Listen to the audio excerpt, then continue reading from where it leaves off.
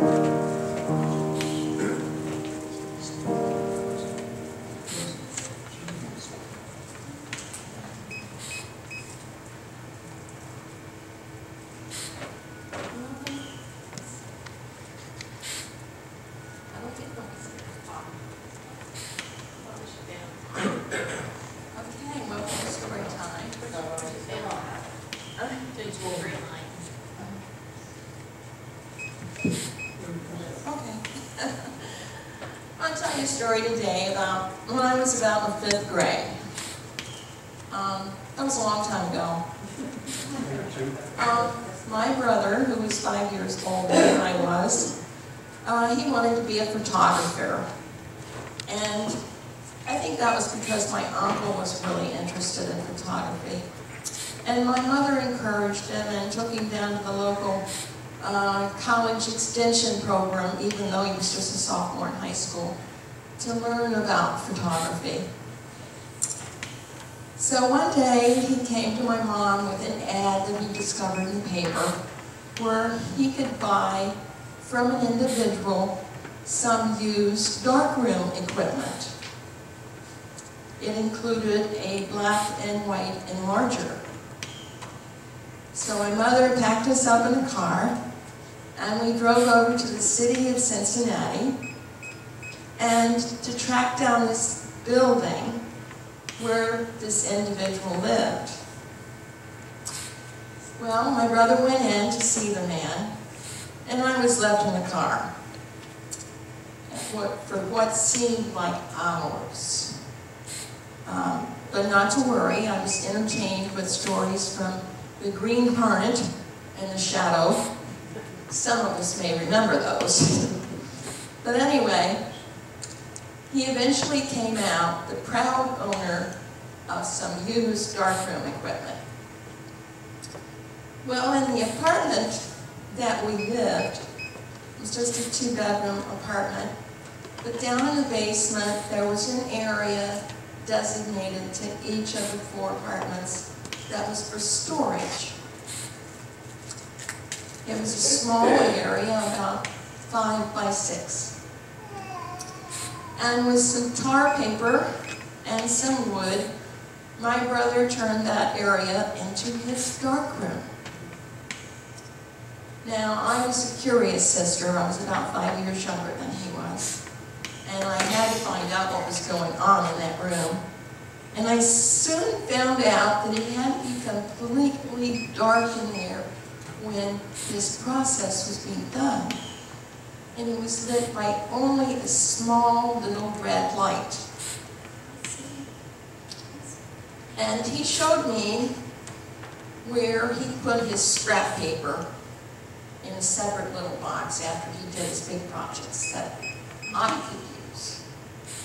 Now, this was a black and white enlarger because in those days, that's what we had in those days. along with black and white televisions if you were lucky enough to own one, which we didn't.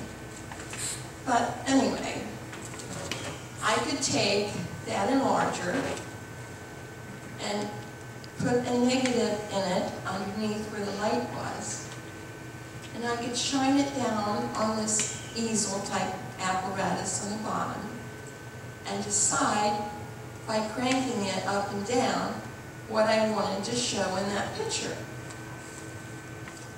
And then when I had it just the way I wanted it, I could get out of that little box that he told me I could use, special photosensitive paper, and put it underneath there. And then I could turn that light on that shone through the negative onto the paper for just a few seconds, turn it off, and then I would start a process of putting it into, I think he called it hypo. It was the first bath solution. And then I would watch in that dim light as the picture would develop.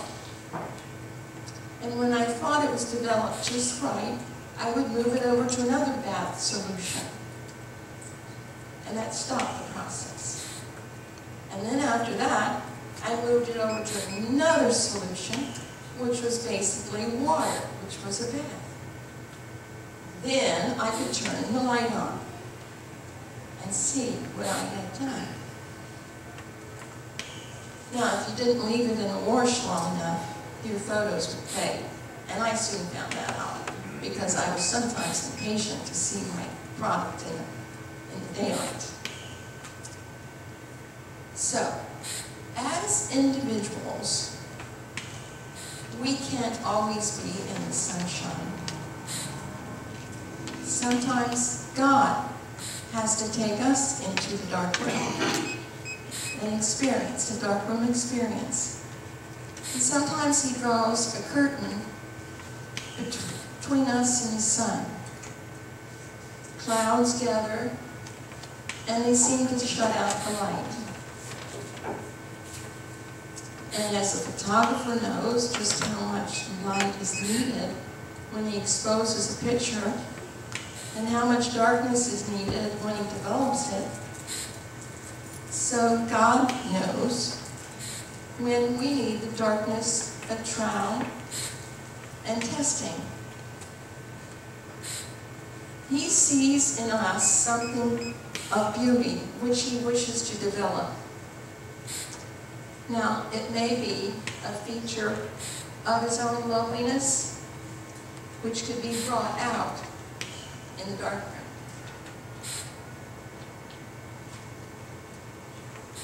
If the dark room brings out the detail and the beauty of our lives, shall we complain if now and then God withdraws the sunlight and takes us into his dark room?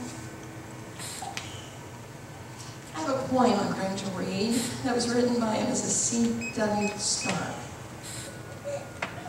I learned as the years roll onward and leaves the past behind that much I count as sorrow, but proves that God is kind.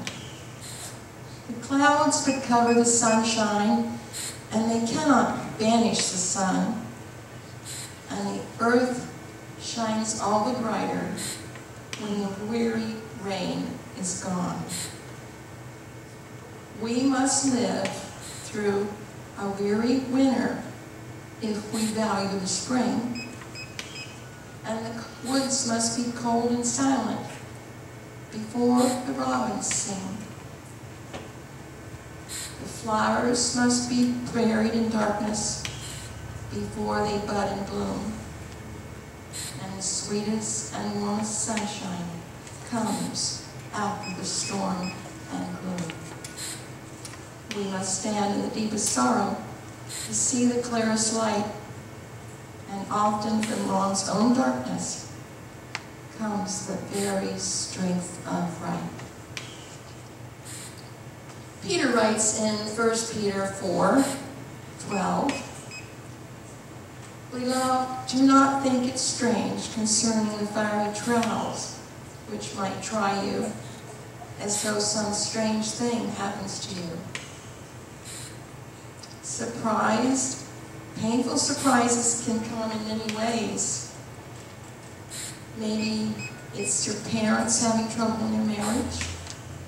Maybe it's a car that drives in front of you and causes an accident.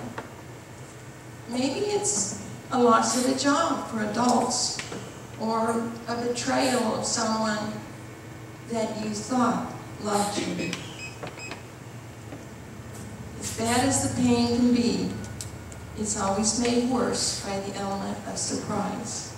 And what Peter is trying to tell us is not to fall into the trap of believing that fiery ordeals and trials are alien to the Christian experience. Rather, they're considered normal. They can and they should be expected.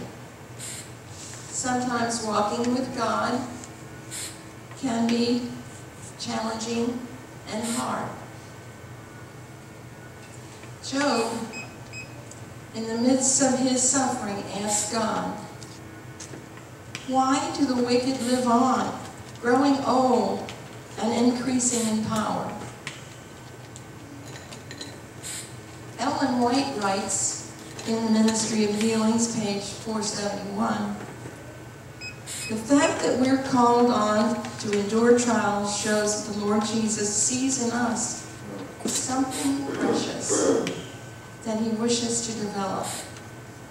If he saw in us nothing whereby he might glorify his name, he would not spend the time refining us.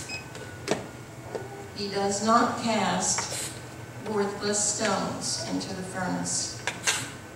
It's the valuable ore that he refines. Blacksmith puts iron and steel into the furnace that he may know what metal they are. The Lord allows his chosen ones to be placed in the furnace of affliction to prove what temper they are of and whether they can be fashioned for his work. Peter finishes his statement in chapter 4, verse 13. Rejoice to the extent that you partake of Christ's sufferings, that when his glory is revealed, you may be also glad with exceeding joy. Anybody want to pray? Okay, we'll bow our heads. Precious Heavenly Father, we ask your blessing on these precious children, that they will be tried and found to be worthy of your love and worthy of your service, Lord. We pray that we will be with them and guide them. In your Son's precious name we pray. Amen.